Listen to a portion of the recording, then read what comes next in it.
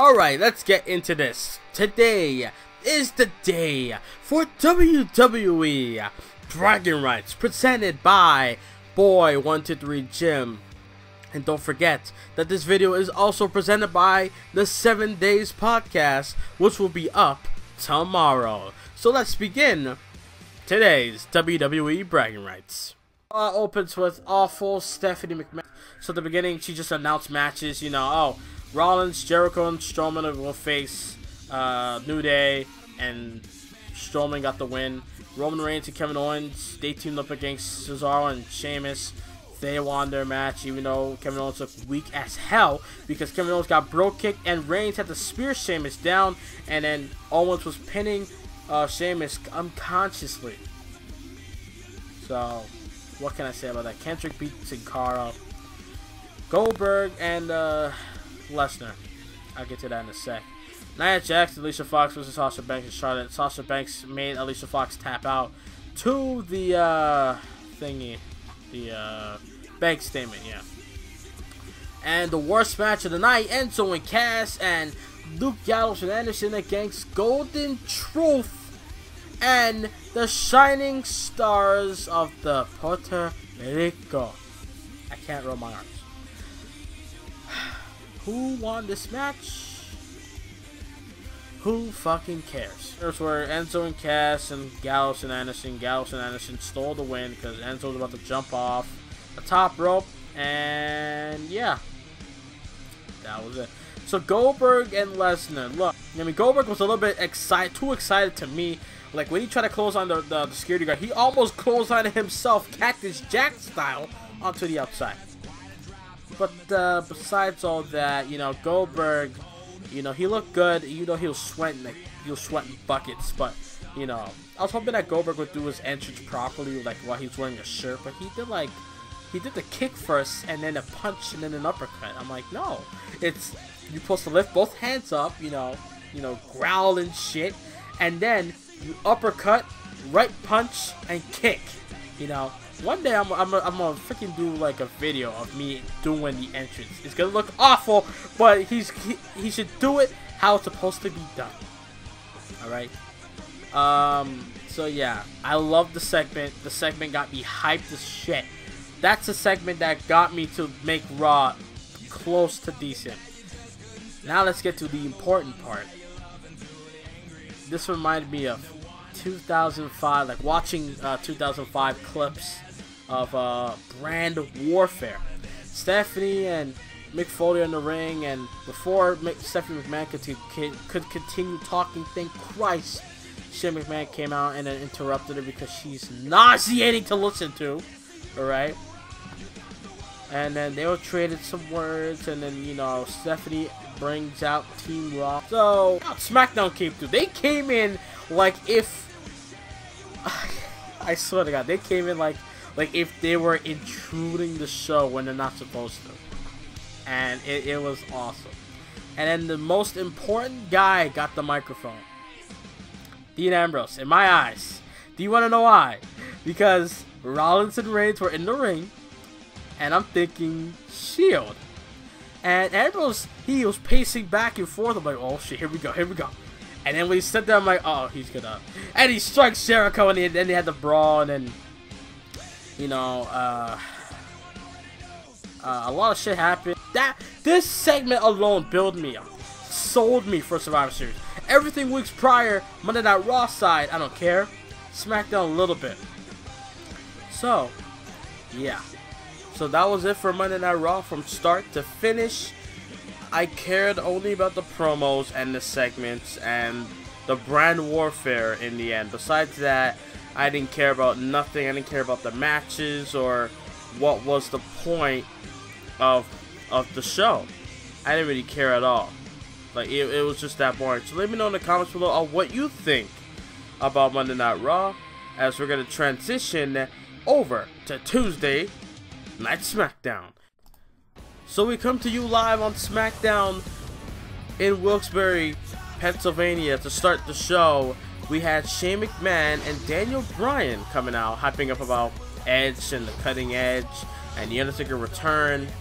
And we started off the show with a great 20-minute Intercontinental Championship match. I enjoyed it.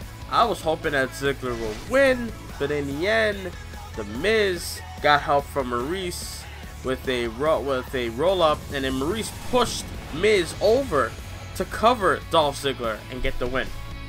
And I was a little bit butthurt, but I'm like, you know what? I guess The Miz is the guy. So here we go, Miz being champion again.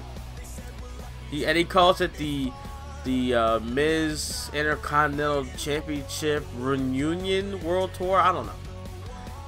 And then after that, you know, Ziggler was just chilling in the ring, looking sad as fuck. And then after that, we go to backstage with Daniel Bryan and Alexa Bliss. Alexa Bliss trying to convince Daniel, which I'm pretty sure he did, that about the match that they had the week prior at Glasgow with the screw up with Alexa Bliss's foot being on the ropes, and the referee was like not paying attention at all. And Daniel Bryan confirmed that she will get her rematch, and Alexa Bliss said, when am I gonna get my rematch? I assume, like I said, TLC, bro. We're like 2 weeks from it anyway, so TLC is the place to be. And Natalya comes up, starts making some Chumbawamba lyrics or motivational speaking, and Alexa Bliss was just like, you know what, fuck this shit. She's our coach. I'm out. So then we have Kalisto versus Oni Lorcan, which was a short match, like 2 or 3 minute match, and Kalisto was able to get the win. I predict that Baron Corbin is going to screw over Kalisto at Survivor Series and not let the Cruiserweights come to Raw. That's what I think is going to happen. If Baron Corbin was screwed by Kalisto to not be in Survivor Series, then I do see Kalisto getting screwed by Baron Corbin at Survivor Series. After that, we had still to come. It was Carmella versus Nikki Bella. We had a backstage scene of the Undertaker's hat, and the Undertaker's arm appears in the shot, and he picks up his hat. And I'm like, oh shit! I can't wait. And after that, Booker T gave some motivational speaking to every tag team that's in the Tag Team Survivor Series match this Sunday. Breezango came through and they made fun of Booker T, calling him King Booger. And then Booker T just went off and he just said, can you dig that, sucker? Nikki Bella versus Carmella ended in calamity, chaos, whatever you want to call it, right? It was a decent match, and then after that, Charlotte with her big titties had to rip the shirt, right? She comes through, the women's champion of Raw comes through, and then Nikki Bella was agitated already, and she just elbows freaking Charlotte, and after brings her to the ring, having a scrap, and after every member of the Raw women's team came through. Now Bayley did look awkward as fuck to be in that position. But anyways, Natalya and Becky Lynch and Naomi came through, and Alexa Bliss also, and Team Blue was standing tall in the ring. And then we had a 16-man actually tag team match.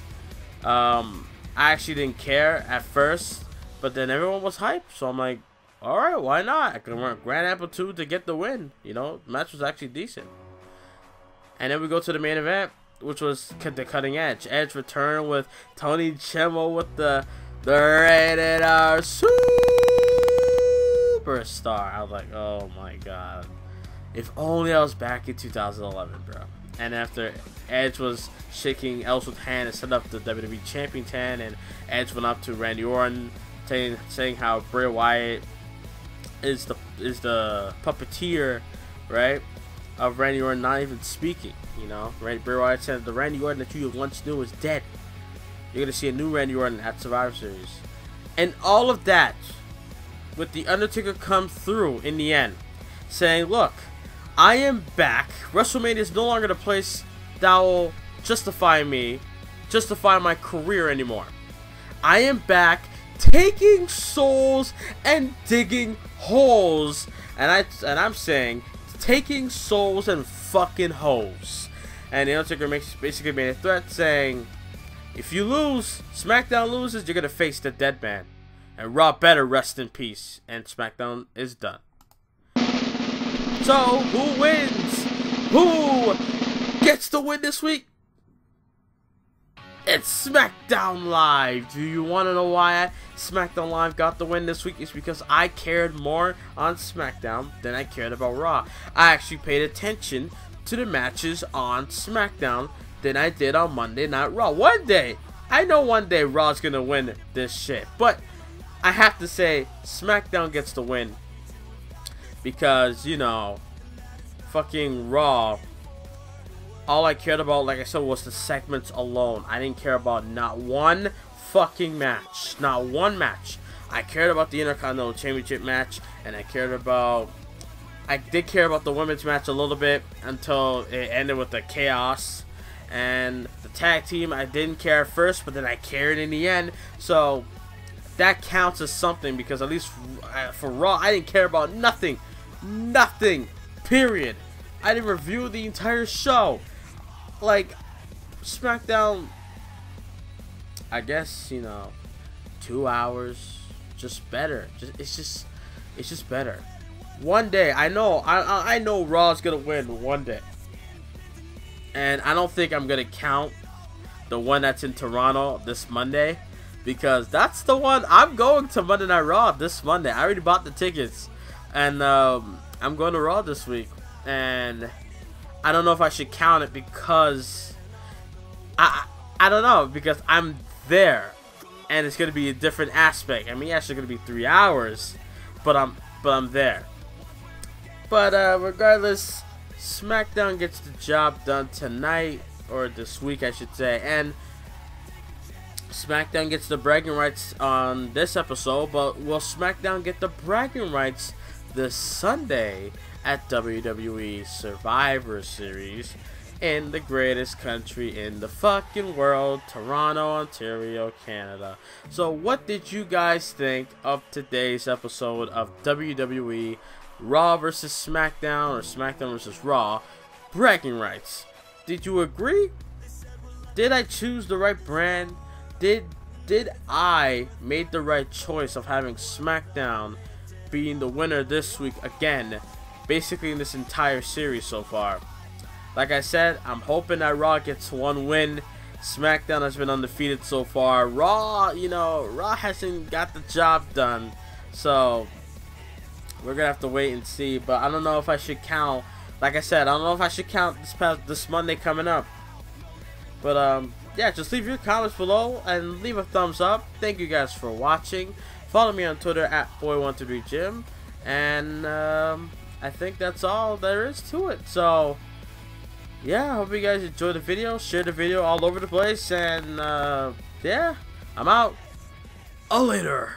We some southern boys with the farmer strength. Ain't nobody man enough to feel the pain.